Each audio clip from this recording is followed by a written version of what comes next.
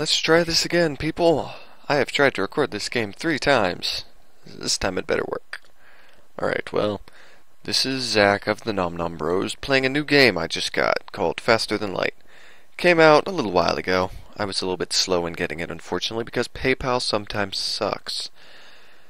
But we'll ignore that for now. I have played through this game a few times and have opened a couple ships. This is my favorite, the NG. But we're going to be starting with the Kestrel. I'm going to go pretty much in order that I get them. So, expect that. Alright. You need to be male. You need to be Captain Chandler. Alright, as I have already said a few times, but that you guys will never see because life hates me slightly less than it hates Brandon, I am going to have a tutorial episode for this series, and this is it. It's not going to be too in-depth, it's just going to cover some of the basics. So if you're watching this, and you've already seen this game before, skip to the second one. Episode, I mean. The data you carry is vital to the remaining Federation fleet. You'll need supplies for the journey, so make sure to explore each sector before moving on to the next, but get to the exit before the pursuing rebel fleet catches up. Blah, blah, blah, blah, blah. Now, time to explain things. First off, we're going to start with the basic systems. I apologize for that. That was gross. Okay, so, to start with, you have 4 basic systems that are pretty much the most important systems when it comes to overall combat. You then have some subsystems and some other systems that are important, blah, blah, blah. But we'll start with the basics. This, over here, as you can tell by this symbol, is the piloting. Basically, it's the cockpit. It's the piloting system.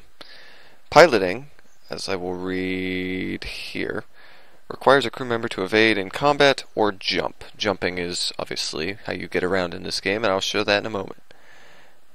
Hello, Steam. I closed that. What the hell, Steam? Die. Okay, well, I apologize for that, but Steam apparently doesn't listen to me. Alright. So the piloting system, as you can imagine, is what allows us to fly around in space. It also increases our evade chance, which is % chance to dodge incoming fire. Huh. And having a crew member on any system increases your chance for that system to work at its optimum efficiency, which in this case obviously just means better chance to dodge. Marshall we're going to have on weapons, because he did very good in my initial run, and Brandon's going to be on shields because he sucks. So, moving back over here, the first system we have here is shields. Sustains damage reducing shields. Manning increases shield recharge rate. Currently it's fully powered and manned by a crew member. Woo! All that really means is that the shield room keeps this bubbly orby thing around us alive so that we don't die. It's very important, as you can imagine. Engines, well, slightly less important. To our survival anyway. That's what allows us to jump and increases our evasion. If we have someone manning it, I think it goes up to 15 if we have someone manning it right now. Yeah, but you can decide for yourself if that's worth it or not early game. When you get different ships, you get different abilities and whatnot. Sometimes you get different, crewmates and whatnot. But we'll get into that when we get to those particular ships.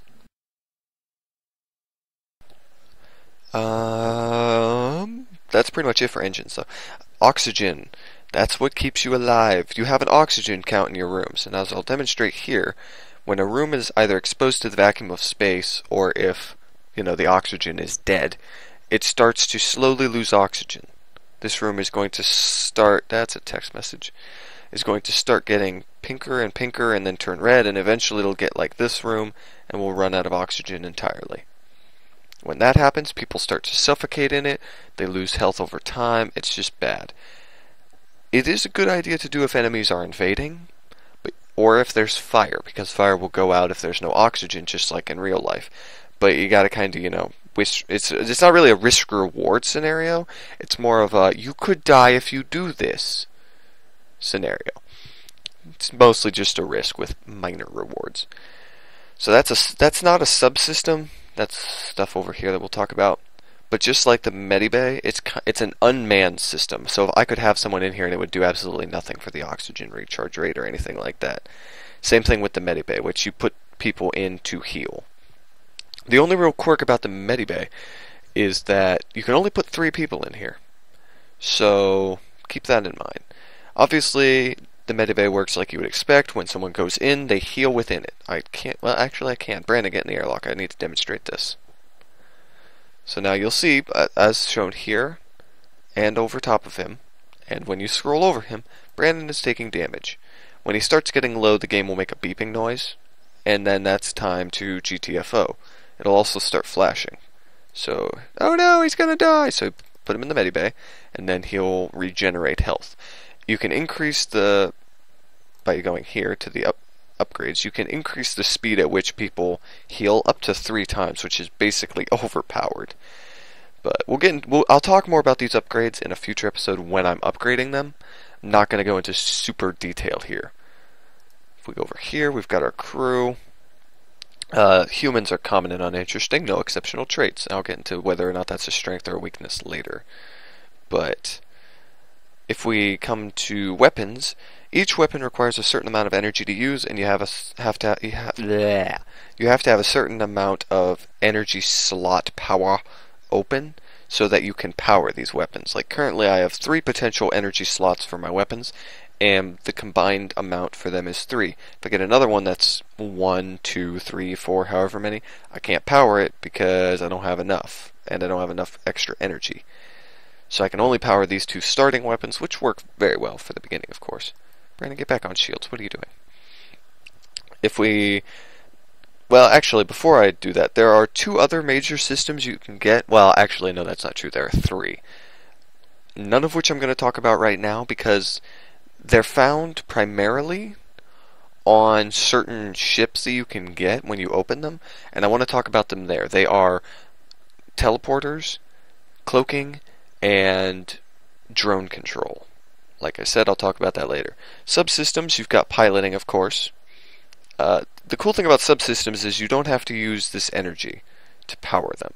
So, like, if I buy a subsystem upgrade, it's automatically powered. I don't have to buy it up here and then down here at the reactor as well. So these are always powered by themselves.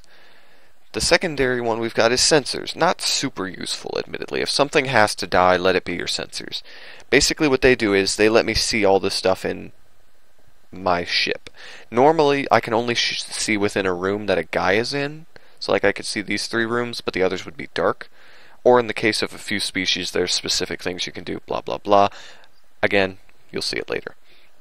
The final subsystem is pretty much the most important.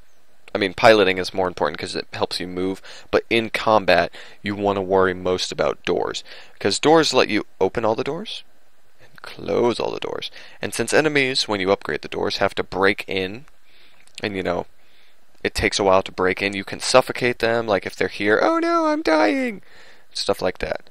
You can open all the doors. If you lose oxygen in one place, opening the doors increases the speed at which the oxygen regenerates. And if you click twice on this, it opens all of the doors. You don't want that, trust me. Now that's all the time I really have for this episode. So I'm just going to briefly say this is fuel, missiles, drone parts, shields, health, and money.